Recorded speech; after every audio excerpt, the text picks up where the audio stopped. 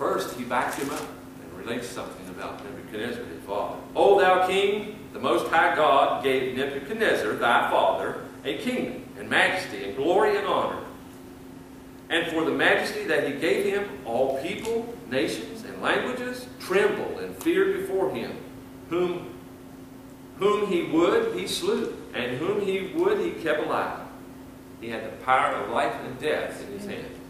King Nebuchadnezzar did. And whom he would, he set up, and whom he would, he put down.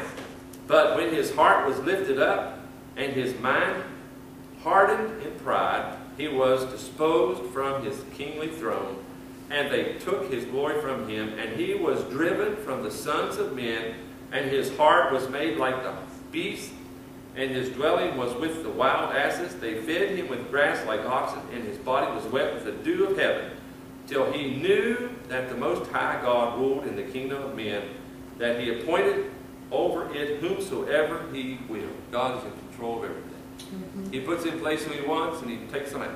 That's right. Verse 22, and thou his son, O Belshazzar, hast not humbled thine heart, though thou knowest all this. So in spite of the fact that Belshazzar saw all this and was aware of what had transpired with Nebuchadnezzar, he still decided to have the party and take the consecrated vessels of the Lord. Hear what Daniel says about it.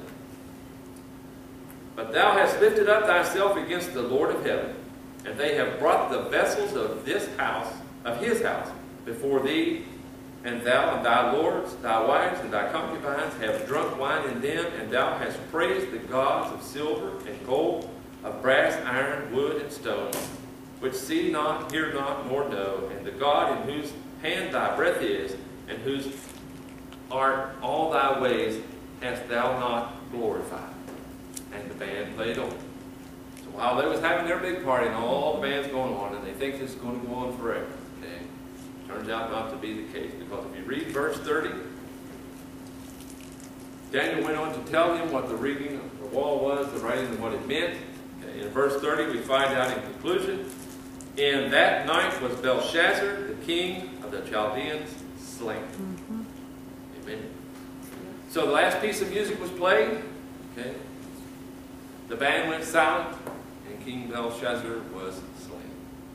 So that party came to an end. All right, now that's one party. Let's go look at another one. Judges 16. The band plays on. Judges 16. We're going to look at another party that was thrown by the Philistines after they managed to subdue Samson. I think everybody's familiar with the story of Samson.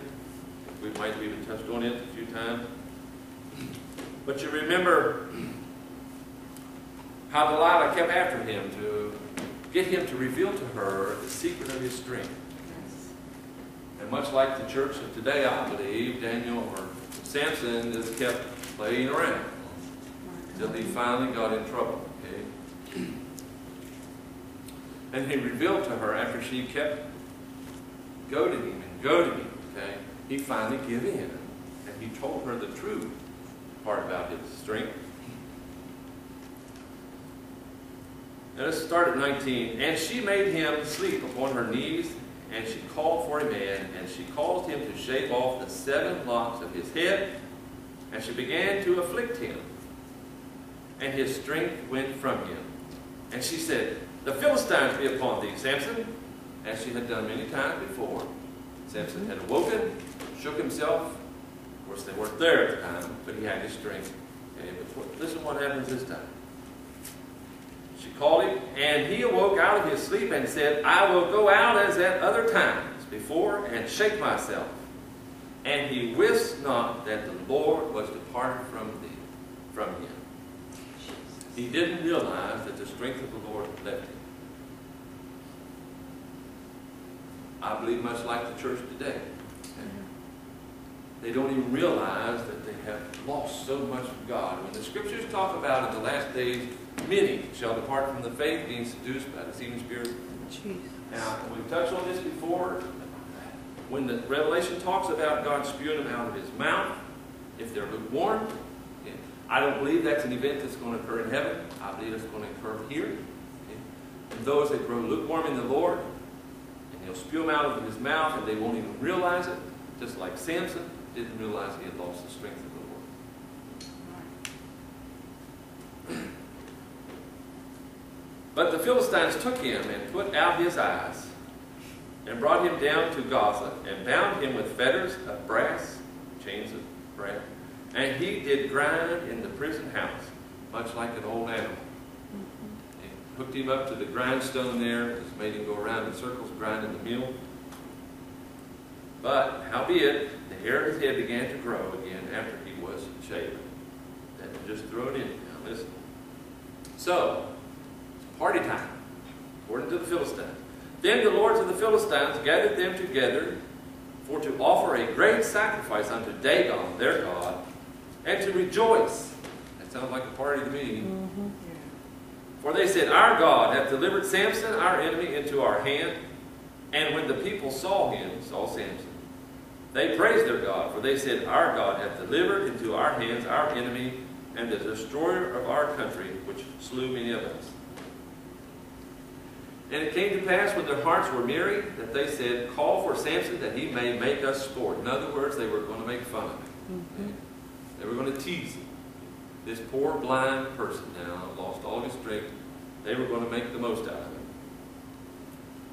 him. And he made them sport, and they set him between the pillars. And Samson said unto the lad that held him by the hand, suffer me that I may feel the pillars whereupon the house standeth, that I may lean upon them. Now listen, how many were at this party? Okay? And I believe there was music here. Bands playing. Now the house was full of men and women, and all of the lords of the Philistines were there.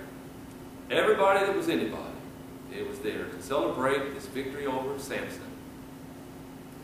And there were upon the roof about 3,000 men and women that beheld while Samson made sport. And Samson called unto the Lord and said, O Lord God, remember me, I pray thee, and strengthen me, I pray thee, only this once, O God, that I may be at once avenged of the Philistines for my 2 eyes. And Samson took hold of the 2 middle pillars upon which the house stood, and on which it was borne up, of the one with his right hand, and of the other with his left. And Samson said, let me die with the Philistine. Now the party's still going on. They're not aware of what's happening. And the music's playing. And he bowed himself with all his might, and the house fell upon the lords, and upon all the people that were therein. So the dead which he slew at his death were more than they which he slew in his life. So that party came to an end too. The band was playing, the music was going, and they thought, boy, this is a good times roll. Okay? But that party came to an end.